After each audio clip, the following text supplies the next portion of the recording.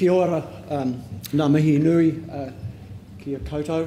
I'd like to acknowledge the welcome we had from Te Atiawa and the broad and very encouraging overview from Sir Rob Fenwick earlier on, and thanks to Carolyn's overview for providing a basis for this presentation to dig down into participatory processes in action in our marine spaces.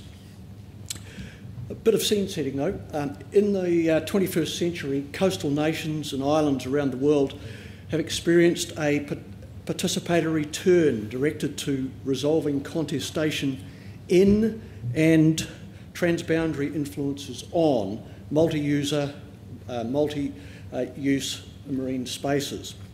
Aotearoa, New Zealand, is no exception. Our marine spaces are volatile arenas of power and politics which challenge available regulatory, governance and managerial models. We're acutely aware, for instance, of vexed land, coast, sea interactions, underdevelopment of the regulation for coast and sea relative to those for land resources, and the gradual intrusion of property rights and related expectations into the marine realm.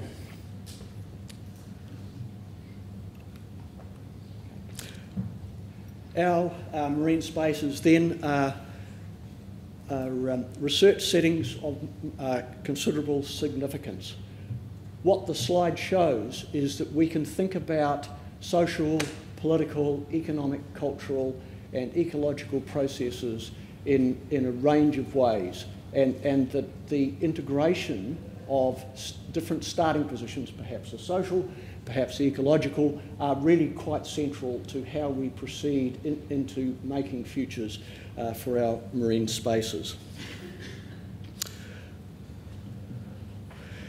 Our research has involved an inventory of the breadth of marine participatory initiatives in the country.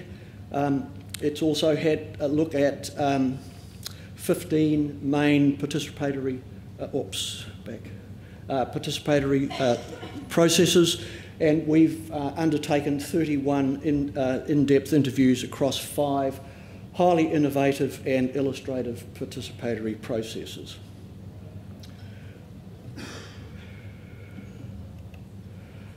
The 5 case studies relate to Kaipara, Hauraki Gulf, Te Korowai and Kaikoura, the interesting situation around deep sea mining, and the successful effort on the part of a group to publicly fundraise the purchase of land for a national park. What the slide here shows is that the kind of focus is not just spatial. It is that there are different dimensions to what participatory processes are working on. In the case of the deep sea mining, it is about the processes of consenting as a case in point. I'll do 3 things this morning. Introduce the main message, which is about enabling EBM through participatory processes. Draw attention to the poster we prepared for today that we hope you will come and talk to us about, and highlight that participatory processes are the new normal in making different marine futures. We hold that the distinguishing feature of participatory processes is that they're about collectively navigating and negotiating socio-ecological visions and goals, the sort of multidimensional aspects that Carolyn introduced in her presentation. Our evidence from in-depth interviews and subsequent analysis strongly points to the joint generative effects of thinking differently, acting or doing differently, and practicing differently. This is a new challenge, one of a different kind of assembling work for the future. There is a repeated focus to this, trying to see and create new possibilities and opportunities in the different links between economic activities and the environment. So we're centering something different, the links between economy and environment. The place-based and contingent nature of participatory processes in their context means there are no recipes, but there are some very important ingredients that can help EBM ambitions. Our poster, which a portion of which is shown here, has several features that we would stress.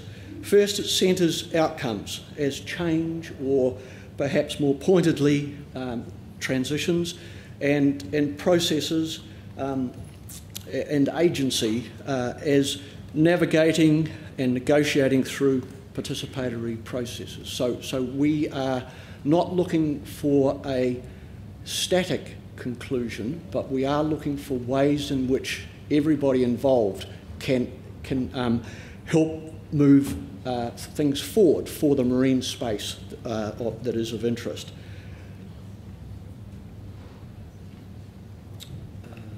Our research highlights the intimate ties between outcomes and processes, but does not privilege one over the other. Secondly, the poster is a composite window into some interrelated dimensions of how participatory processes for EBM might be assembled. The interconnections are all part of stretching towards implementation. That's not foregone. It is about how do you create preconditions that will allow that to move ahead. And finally, we would greatly value the chance to dialogue around the poster.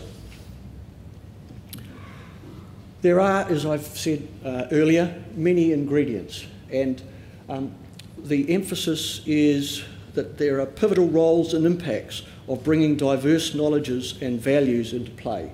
That's the focus with the shaded portion. And if that is done within participatory processes, then there is a securing of inputs from and the actual presence of different voices, which cannot be overemphasised.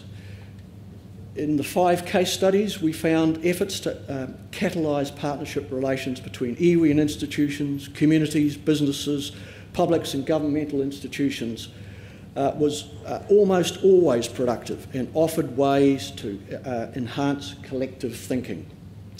With this came often strenuous efforts to recalibrate and invent different practices in the marine space.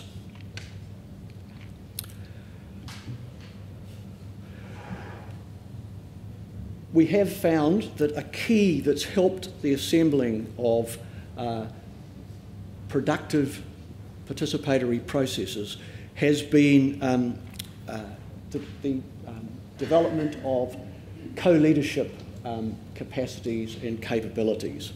And this slide really is aimed at highlighting the fact that co-leadership is many-fold.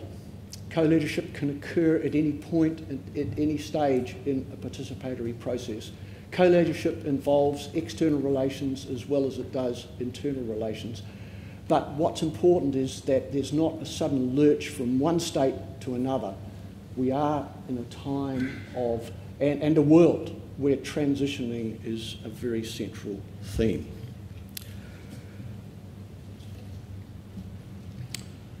As I move to a conclusion, I would like to pose the question, what is being achieved and how? I've got a set of observations here which I think highlight the kind of disposition that is important to achieving the direction of the sort that Sir Rob Fenwick made reference to in his opening remarks. The first would be that the relative autonomy of the participatory processes in their marine space has meant that they've had considerable independence and they've exercised this freedom in clever and constructive ways.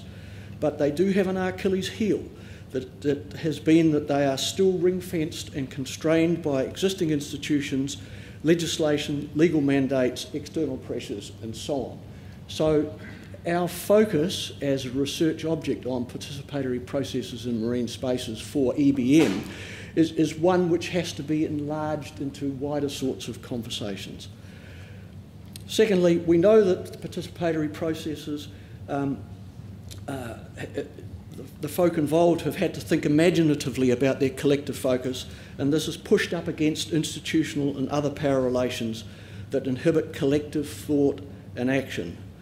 The worlds of governance and management in the spaces nowadays are quite different to what they were before the participatory processes began to emerge. There is growing recognition that a fertile frontier is to engage in making futures by focusing on values, means, ends, pathways that might already be in existence but aren't thought about in those terms, and which also can become the object of exploration and testing for EBM practice building. So, to wrap it up, participatory processes have come of age. Their potency in configuring social gains in thinking, doing and developing practices contra to conventional norms is widely established.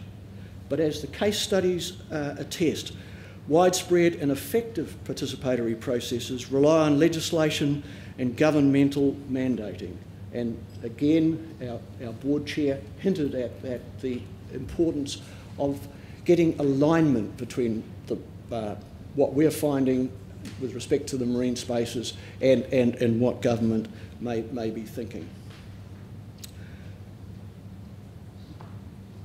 To finally bring it to an end, I have two messages. One, we'd be dead keen to talk to people individually and explore the poster information. And secondly, looking ahead, on the 28th of November in Hamilton, the Waikato Regional Council is hosting a workshop webinar on participatory process research implications. If you want more information on that, please contact Carolyn.